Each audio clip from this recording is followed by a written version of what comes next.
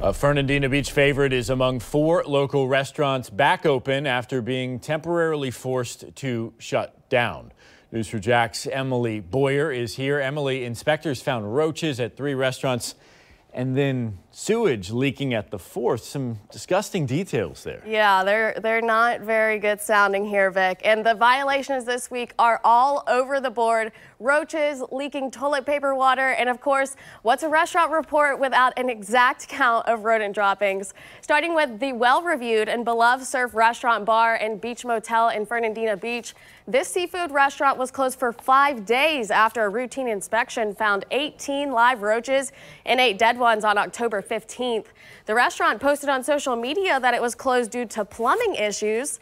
There may have been plumbing issues, but they were not noted in neither the first or second inspection.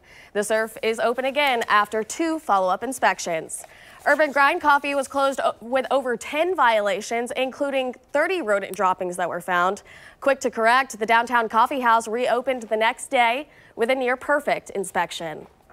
41 dead roaches and 10 live ones kept the Sea Oats Cafe in St. Augustine closed for a full week. It first closed October 11th. The report shows a total of 13 violations, including live roaches. It reopened this Monday after a passing inspection.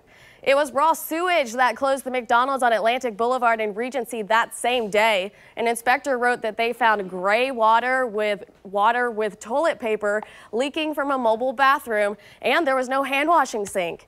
A note in the report says the in-building restrooms were closed because they were being renovated. The McDonald's reopened Monday after fixing those issues.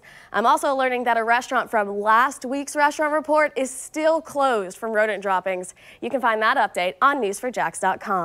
Back to you.